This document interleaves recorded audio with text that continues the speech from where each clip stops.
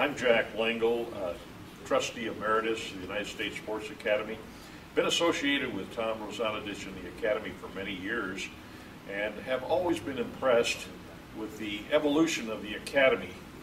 from teaching and then going to the internet and then the expanding into the arts. I was an art major for 2 years at my university and became a cartoonist for the school, but I've always had a passion for the arts, and I am just flabbergasted by this art museum here of sports and the statuary and all the things involved. It is absolutely magnificent,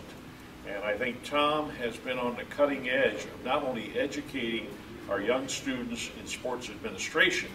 but broadening the scope of their involvement with the arts and other areas, which I think has really made this sports academy unique,